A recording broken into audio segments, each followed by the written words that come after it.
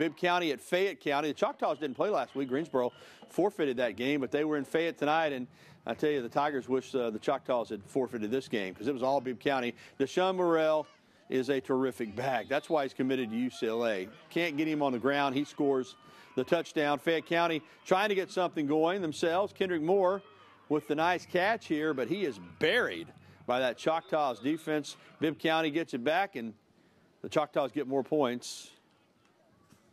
And Merrill scores again. Fayette defense, though, here in the second quarter, up to the challenge as they get the stop, but just temporarily. Bibb County rolls tonight, 39-0, the final.